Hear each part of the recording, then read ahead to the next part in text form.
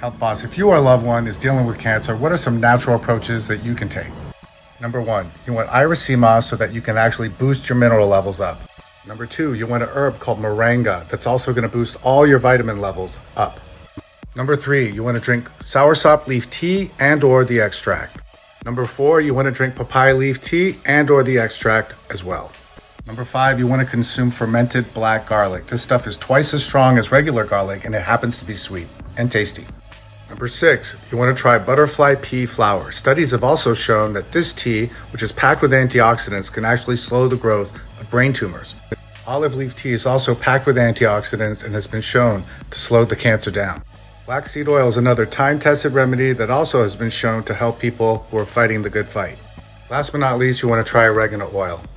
So if you or a loved one is struggling and looking for a natural approach, hopefully we can help. Health Boss.